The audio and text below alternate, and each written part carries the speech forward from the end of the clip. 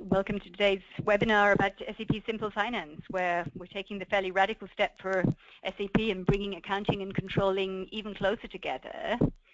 So what I'll be talking about, first of all, is how SAP is reinventing SAP Financials, obviously a product that has been around for 20 years. But we're going to look at what the new technologies in the form of SAP HANA allow us to do differently that maybe we couldn't do 20 years ago. I'll talk a little bit also about new user interfaces and changes we're doing with Fiori.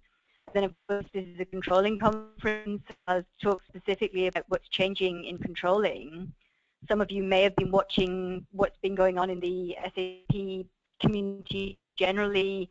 Some of you will have heard of things like the universal journal entry. And the idea is the simplification with SAP Simple Finance is that we have one huge transactional table, which is basically swallowing what we've previously considered the controlling tables, the material ledger tables, the COPA tables, assuming you're doing account-based COPA, and of course the general ledger table, which of course means a radical way of rethinking what we're doing.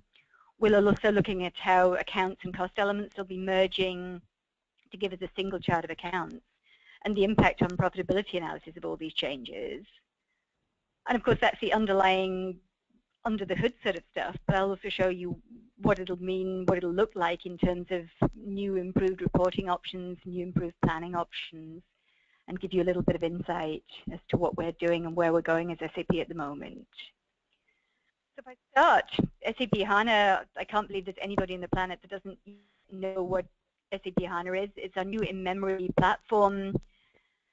And for those of you who've been following for a while, a couple of years ago, we introduced, first of all, the accelerators with the idea of taking those very, very big data-heavy transactions in controlling, like COPA, like the material ledger, and using HANA as a secondary database to accelerate the selections that you have in a typical COPA report or during a material ledger costing run, for example.